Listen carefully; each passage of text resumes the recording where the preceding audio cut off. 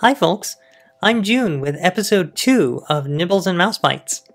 In this episode, we're going to cover the register to memory instructions like LDA, STA, STX, and the various addressing modes that they all support. We'll be doing a few of these as we go to fully cover the 6502 instruction set.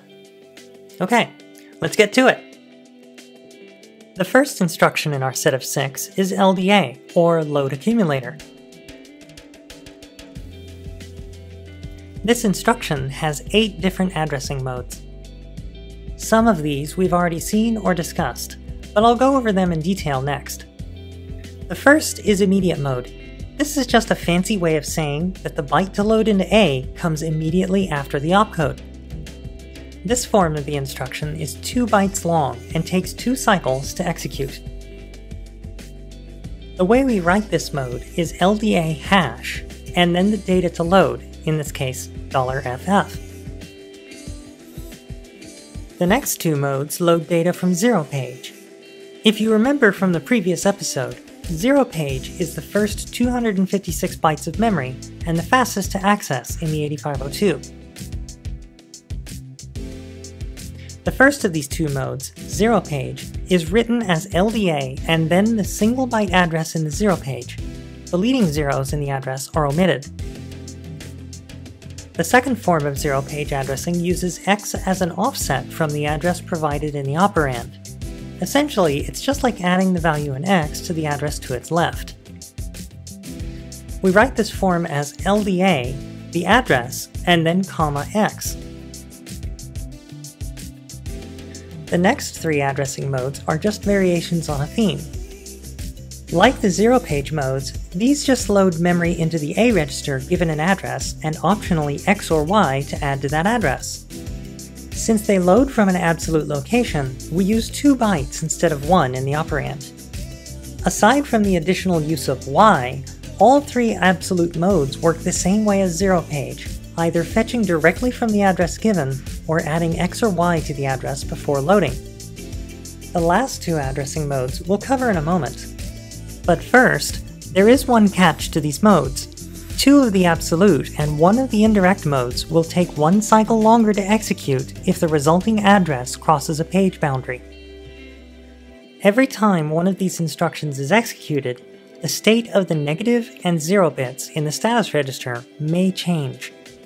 If the most significant bit of the byte we load is 1, that indicates a negative number, and the negative bit will be set. Otherwise, it'll be clear. Likewise, if the byte we load is all zeros, the 0 bit will be set. Moving on, the paired mnemonic to LDA is the STA, or Store Accumulator mnemonic.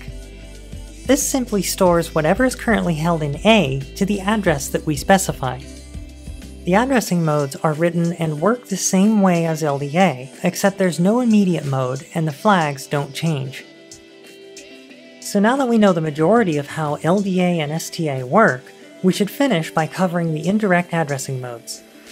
The first of the 2 is the indexed indirect addressing mode. This is the mode that we saw earlier, labeled Indirect X. This mode only works with the X register. Unlike other modes, this mode is written with parentheses around the address and the X. This mode works relative to 0 page, which means the address given must be a single byte. So what does this mode actually do? Well, it's either still loading or storing data from A, but what it actually means is add the value in X to the address, look up the data at the address of that result, and then use that data as the address to load from. This sounds really complicated, but it's actually not much different than what we've seen before. In this example, we've preloaded X with the value 02, and we've dumped memory from 0 page offset 40 and location D0A0. When the indexed indirect form of LDA above is executed, the CPU does the following. First, it adds X to the 0 page address 40 to get the address 42, which contains the start of another address pointed to here.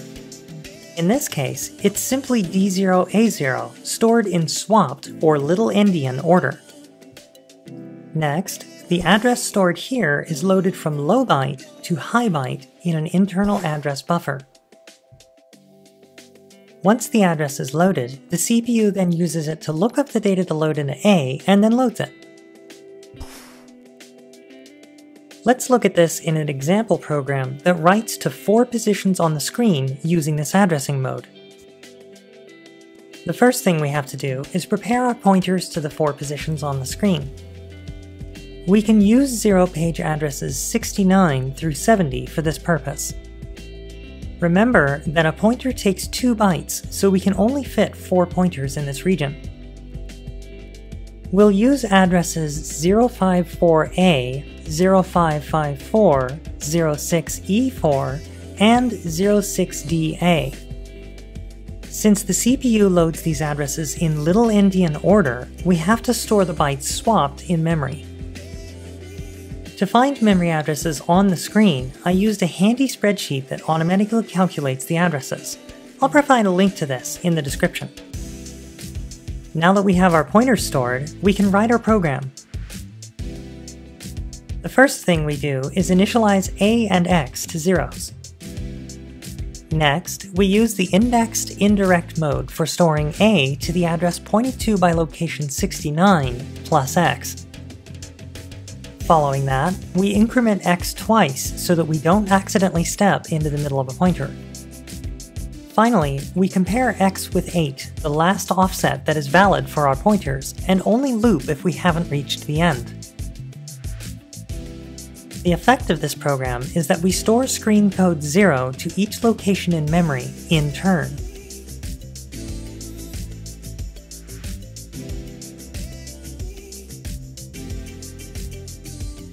Okay, let's see this in action. Remember, the program isn't writing to these addresses directly. It's doing so indirectly via the pointers in zero page. If we change the pointers, we can change the locations the program writes to without changing the program.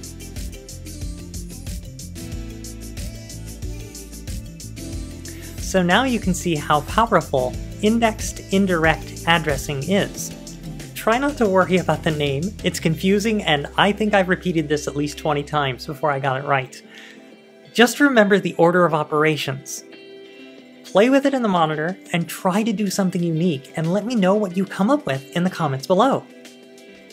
Okay, so now that we have that addressing mode under our belts, let's get into the next confusing one. Indirect indexed.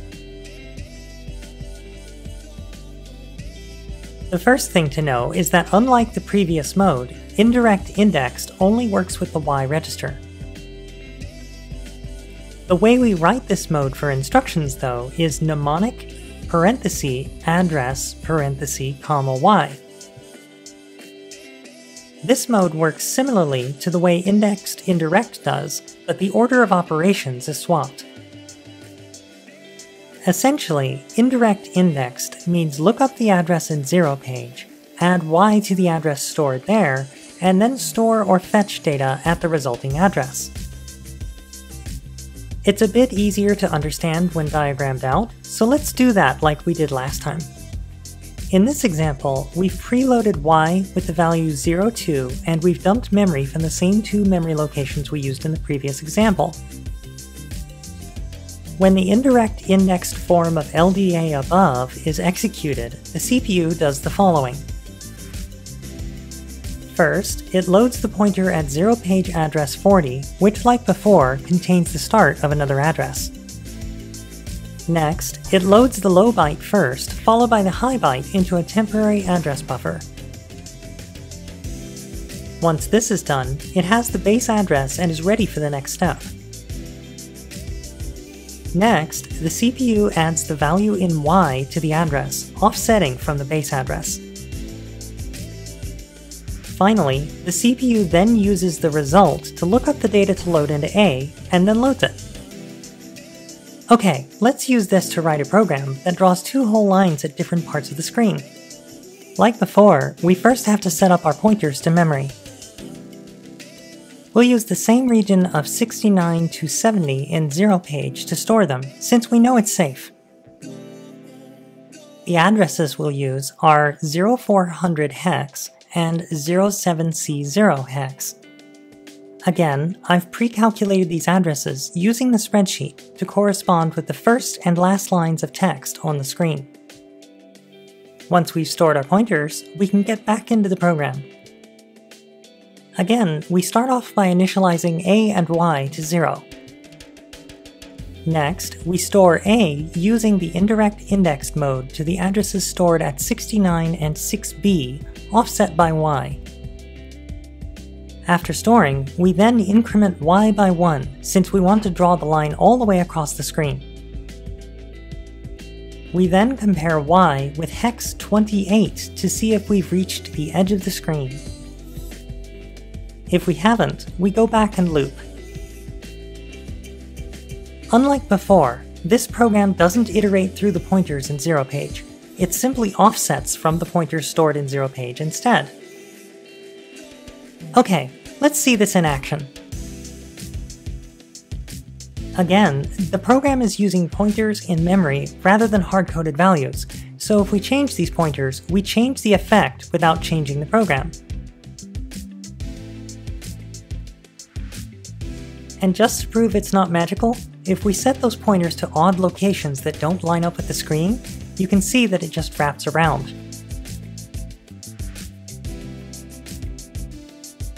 So that's the last confusing addressing mode.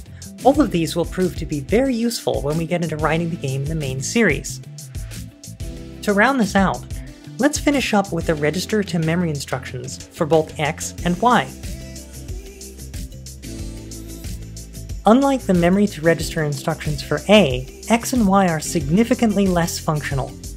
To begin with, Load X, or LDX, only supports 5 different addressing modes. Of these 5, only immediate, ZeroPage, and absolute with Y offsets are possible. Like LDA, on load, this instruction will affect the 0 and negative flags in the status register.